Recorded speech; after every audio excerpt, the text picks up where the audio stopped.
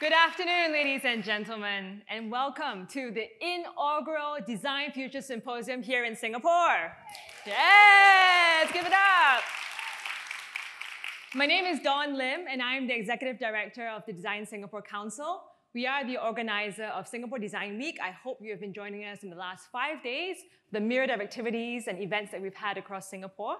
Today's symposium is jointly organized with SUTD DesignZ, and I'm absolutely delighted to see all of you in person here today. Now, for those of you who've flown in from abroad to join us, many of our speakers, some of our friends from the media, I appreciate you've battled travel chaos and engine failures and jet lag to be here, so thank you for making it and staying awake today.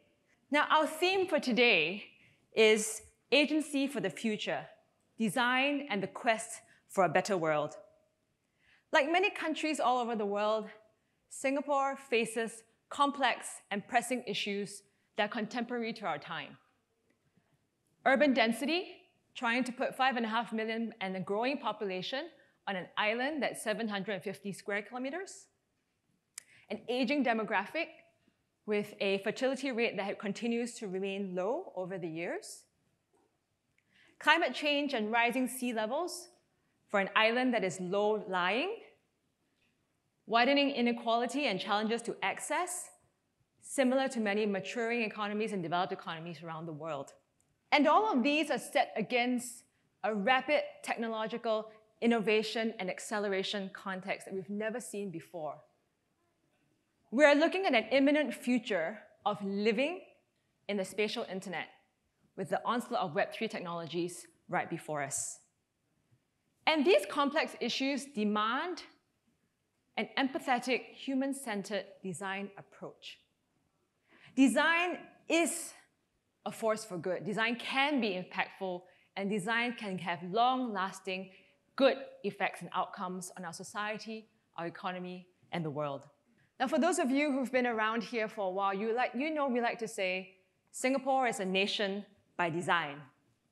Our history, our geography, our resource limitations have always forced us to innovate at the edge, push the boundaries, to prototype at the micro level, but also at the systems level, so that we can design a city-state that is forward-looking, futuristic, and cutting edge.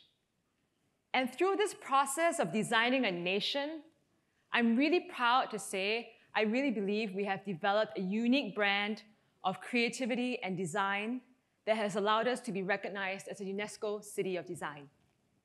And so it is critical that a design festival like ours focuses not just on the future of design, but the design of the future as well. Our vision for Singapore is to be an innovation-driven economy and a livable city by design. We want to infuse design into every way we work, live, and play so that we can make Singapore and the world a better place. I believe that we have a unique point of view about the design of the future and the future of design. And I think we should take that point of view out to the world to inspire more people to embrace design as a vehicle of change and a vehicle of impact. And so I hope today will catalyze dialogue, discussions, thought around how all of us can embrace the challenges of this shared future I talked about and to create a better world by design. I leave you with this image of Singapore, one of my favorites, but also a very common one. 10 years ago, this did not exist. This is the future. This was by design. Everything is by design. On that note, allow me to introduce and hand off to the Festival Director of Singapore Design Week 2022, Mr. Mark Wee. Mark? There we go. All right. Thanks, Dawn, for the introduction. Warm welcome to all of you all here this afternoon. My name is Mark. I'm the Festival Director of Singapore Design Week 2022. Curated by Paola Antonelli, the symposium is actually a key event this week, and we are really thankful for all the support from all the media and the partners that we have here. I'm also extremely grateful to hear that this symposium has sold out with a long waiting list. I knew it was important from the number of CEOs and senior public servants attending today, but I knew it was really important when even my wife decided to come this afternoon. I think this speaks volumes, not only in terms of the caliber of the speakers, but also the relevance and the urgency of the topics that we're going to be discussing today. But these sessions will also be recorded, and we'll share them on our digital and social platforms shortly after. For the supporters of the past editions of Singapore Design Week, you'll notice that this year we actually have introduced 3 defining pillars of the festival's renewed vision: Design Futures, Design Marketplace, and Design Impact. And the symposia today is actually a key feature of the Design Futures pillar.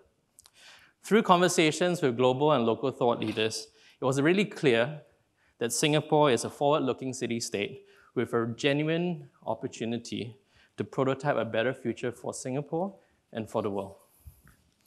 If you did not know, the Netflix series Westworld was shot in Singapore because renowned Danish architect Bjarke Ingels, who was actually recently part of the design team that did Capital Springs building downtown, told the creators that if you had to shoot the future, it's right here in Singapore. So Paola Antonelli, a friend of the council's for many years, shared this firm conviction that Singapore is actually in a natural position to contribute to the larger global discourse on how we can live more sustainably in the future. Out of that relationship, Paola generously agreed to curate the Futures Symposium that you see, and you are seated at this afternoon. As one of the most well-respected curatorial design voices in the world today, Paola has dedicated her career to changing the perception of design so that people are aware of the importance of design in everyday life, and that design, in her words, is more than cute chairs. I'm beyond thrilled to hear from her and the panel of esteemed speakers that we've lined up for the day. And judging by the sellout crowd, I'm sure you'll agree with me that the symposium is really a unique opportunity to share with the world that design can be a critical ally to our planet and humanity's future in a world marked by technological change, geopolitical instability, and climate change.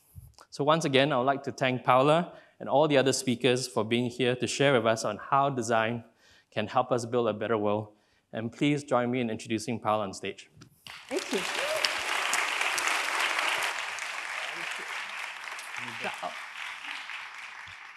Thank you very much, Dawn. Thank you, Mark. And it's such a delight to be here. And thanks also to the 2 superheroes, actually more than 2, but especially Narelle Yabuka and Judea Chong that are backstage and kind of put everything together. So an applause to them, please. Yes. Woohoo! And we're standing in front of Practice Theory's Great Graphics, Singaporean design studio. It was a tough choice, but they were definitely wonderful. I looked at so many of the work of design studios here, and that just goes to confirm what I've always thought about Singapore. It's a paradise for design buffs. So it's really wonderful to be here. A few nights ago, Mark asked me, what do you want to take away from the symposium? What would be success for you? And I told you, Mark, mi casa is su casa. Your agenda is my agenda, and it's Dawn's agenda, and it's Jacqueline Poe's agenda, it's everybody's agenda, is to make sure that we explain to the world how design can be used better to be really part of a conversation that involves policy making, that involves planning the future, that involves really making things happen. Because as Dawn told you before, today we're here from many different fields. Of course, there's design buffs, but there's academics, there's scholars, there's government planners, there's like social, civil servants. Everybody is here because we believe that design unites and brings together teams that can be really effective to build the future. And that's really what designers do. Not to mention that design comes in so many different facets. Yes, it's not only cute chairs, of course. And it is many. It's interface design, it's urban planning, it's infrastructure planning. Architecture is a branch of design in my parlance, and I can say it. I know it sounds a little blasphemous to some, but I'm an architect, so I kind of can say it. So with this in mind, and in Singapore, We call the symposium Agency for the Future. It's a little bit tongue-in-cheek because I think that Singapore is the only place in the world I've encountered where being a civil servant is akin to being a rock star. And I was telling last night that to Professor Lim Seong Wan. But truly, it's a place where agencies really act, where they really implement the future. The openness with which you talk about the issues that you have and how they can be solved or how they should be approached is refreshing and is not found in many places in the world. So agency for the future. At the same time, we also want to prove that agency is within each one of us. I believe that my role as a curator is not to tell people what's good and what's bad, but rather to make sure that I stimulate everyone's critical sense and curiosity so that every citizen can have more agency, more power to demand more, to push back, to participate, and to really feel invested in the future that we are planning. So it really is important to attack the future this way with a multidisciplinary approach that looks at systems. And this leads me to another quintessential characteristic of Singapore. As Dawn said, I started being a friend of the Design Singapore Council, and as Mark also reminded, many years ago. That's when I also met Pia Chu, who's here in the audience, because the panel that was organized by Design Singapore helped advise what was then MICA, the Ministry of Information, Culture and the Arts, on many different issues, and we would be brought here once a year to discuss different subjects, but there was one recurrent topic. How do we make Singapore the hub of the health system in Southeast Asia, the banking system in the world? It's like, it was always hub, hub, hub, hub. And you know, what's the essence of a hub? It's being part of a system. And that was once upon a time where some cities in the world thought they were the center of the world. You know, it was New York, it was London, it was Hong Kong, but nobody thought yet of the importance of not being number one, but rather of being many number ones at different levels. And now that we're talking about Web3, that we're talking about distributed assets, that we're talking about disseminations and systems, hubs and spoke are the most simplistic representation of a system.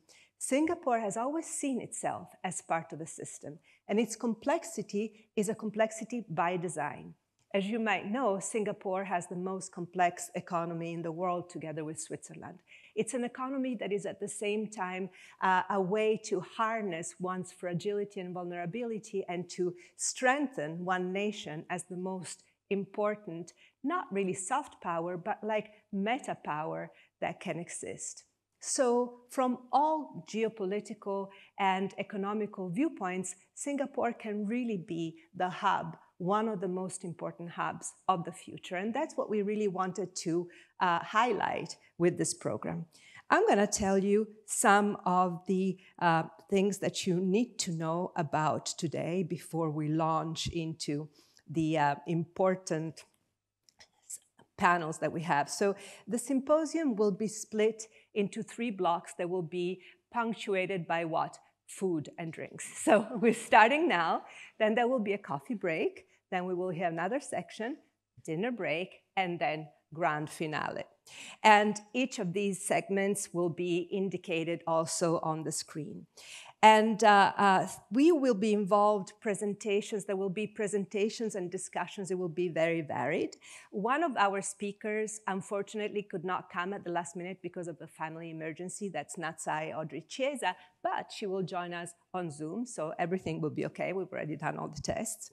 And during each panel discussion, you will be able to ask questions via the Pigeonhole platform. And at the end, when we'll have the discussion, your questions will be filtered to Narelle, who will filter them to me, and I will make sure that at least one of the questions will come from you. So this morning, you have received an email from Eventbrite containing a link to Pigeonhole. So you can use your mobile devices to go to pigeonhole.at, and the key of the event, the passcode is DFS, all caps, 2022. I think, yeah, I don't have it behind me, but it's DFS, Design Futures Symposium 2022. And maybe you have already scanned the QR code at the beginning, so you know already how to handle that. But with this said, we're going to launch into a really diverse set of panels and some quick presentations. Just maintain attention and don't try to remember everything. Just remember the impulses. Also, this whole symposium will be online afterwards, so you'll be able to just go back and look at all the different things that you might have missed. What is really important is that we're going to leave you wanting for more. We're not going to answer all the questions at all, but we're going to show how Singapore is asking the right questions. You know, it's not giving all the answers yet, but it's asking the right questions, questions that could be extrapolated by many in the outside world. Singapore is a curator like I am and does not try to tell the world what to do, but rather to stimulate the world to look at the future in a way that is curious and constructive.